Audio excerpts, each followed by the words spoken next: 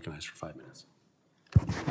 Thank you very much, and thank you for everyone coming to testify today. Last month, NOAA published a proposed rule entitled "To Establish a Vessel Speed Restriction and Other Vessel-Related Measures to Protect the Rice's Whale." This rule is going to have many adverse impacts on communities, port operations, and the economy in my district, as well as throughout the state of Florida. It includes a year-round 10-knot vessel speed restriction within the waters that are between 100 and 400 meters deep, stretching from Pensacola to Tampa. As you guys know, that's a massive portion of Florida. It also requires an additional 10 kilometers in the areas known as vessel slowdown zones.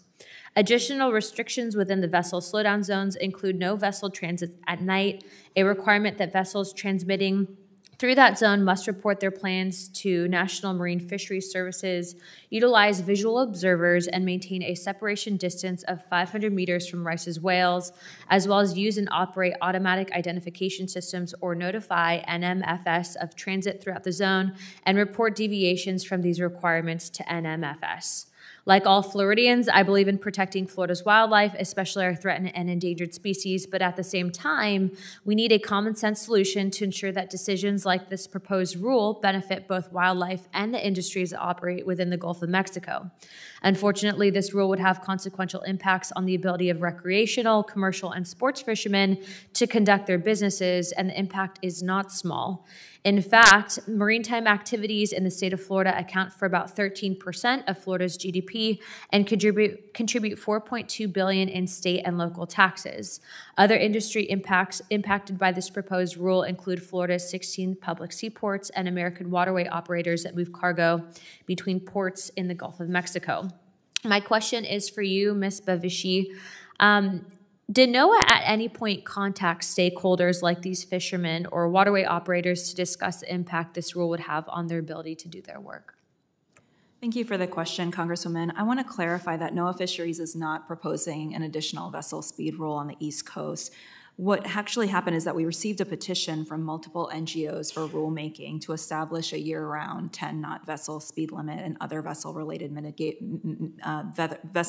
mitigation measures in the area referred to by petitioners as Rice's whale core habitat in the Gulf of Mexico. So just to be clear, you're not proposing that?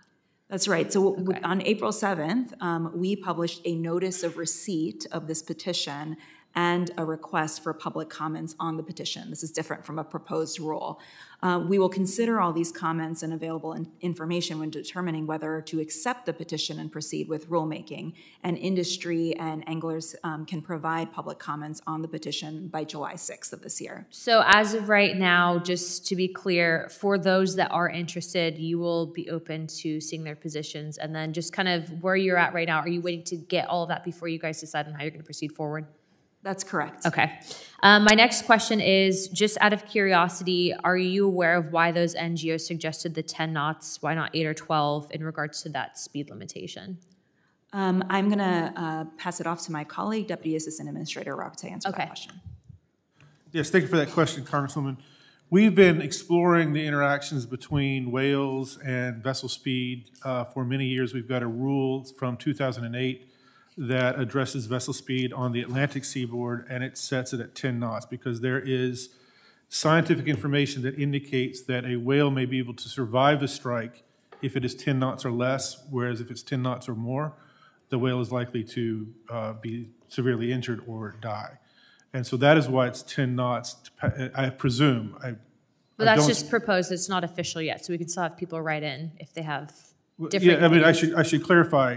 I do not know why the NGOs chose that number. They have not talked with us about that. Okay. I'm presuming they are basing it off of our Atlantic seaboard rule, which is 10 knots. Okay. But absolutely, we will take all comments on that. And just because we're short on time, my last question is for Director Williams. I've in a previous hearing discussed the Sand Key Beach Renourishment Project in my district, and the last update that I received was that USFWS received a request from the Army Corps of Engineers for a consultation on the Sand Key project. Has that happened yet? Thank you for that question, Congresswoman. Is this the project that I was so nice to visit with you on the phone? So we yes. did. So that's happened very quickly. I'm glad to hear that, and we will respond immediately if we haven't already. Okay. All right. Thank you very much, Chairman. I yield my time. Thank you, Chair recognizes Congressman Mast for 5 minutes. Thank you, Mr. Chairman. Thanks for allowing me to sit on committee with you all today. I come from T&I and Foreign Affairs, and I think at T&I we